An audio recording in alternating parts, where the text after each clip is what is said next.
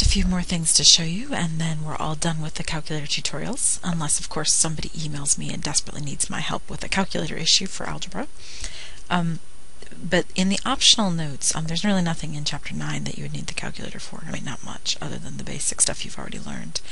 But in Chapter 9, you learn, past Chapter 9, I have a set of optional notes. These are notes that may or may not show up in your course. Oops, I don't have my website open. But they may or may not show up in your course depending on what your instructor covers. Now, this is a section from 5.5 that involves the change of base property.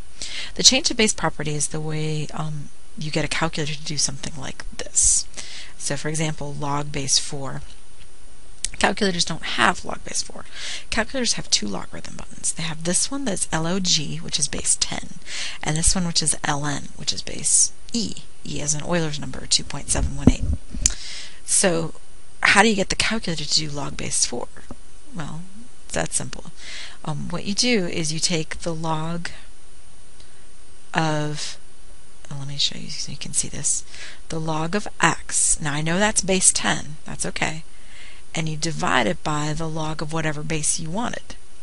So I wanted base 4, for example. There you go.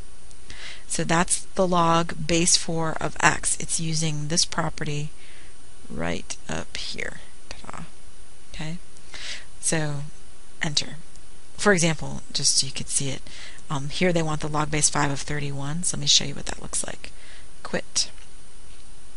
And you could do it with the log button or the ln button. It actually doesn't matter. I'll show it to you. ln of 31 divided by, oopsie, except I screwed that up. Alright, let's try that again. ln 31, close parentheses, thank you, divided by ln 5, close parentheses. Enter. Let me do it again. Log, whoopsie, log 31, close parentheses, divide log 5. There we go. See? Didn't matter. ln, log, doesn't make any difference. It'll still do it correctly. Now back to this question that they wanted us to do from the optional notes, graphing this, right? So they want us to graph that. So you do zoom 6, and there you can see it, right? I typed it in here. Next thing they want us to do is use intersect on a calculator to find when log base 2 of x plus 5 plus the log base 3 of x plus 3 is equal to this. Alright, so let's start with the first one. Log, I'll do log, log x plus 5, close parentheses, divided by log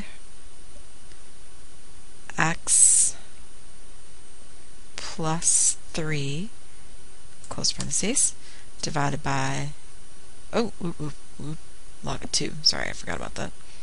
Getting ahead of myself there. 2. Delete, delete. Okay. Then over here. Delete. Okay, that's the first one. I'm going to separate it like I did in that other tutorial. So log x plus 3, close parentheses, divided by the log of 3, close parentheses. Now what I really want to do is add these two. So I'm going to make this variables, y variables, function, y1 plus variables, y variables, function, y2. Okay?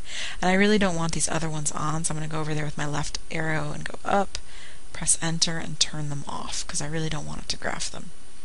I only want these two functions graphed together, and then this one, negative 2x plus 8. I'm going to make the window like they've got it. Negative 6, enter to 12, and then negative 12 it looks like. Enter to 12. Oopsie, scale, oops, 1. And then negative 12 to 12. And then we graph. There's the logarithm function coming through. The line will be there in a second. It's a little slow. And then, of course, to find the intersect, you go second, calc, number 5, yes, enter, enter, enter. And there it is. That's how to do that. Alright, I think that's the end of all these videos. I hope you've enjoyed them. If you have any questions, email me.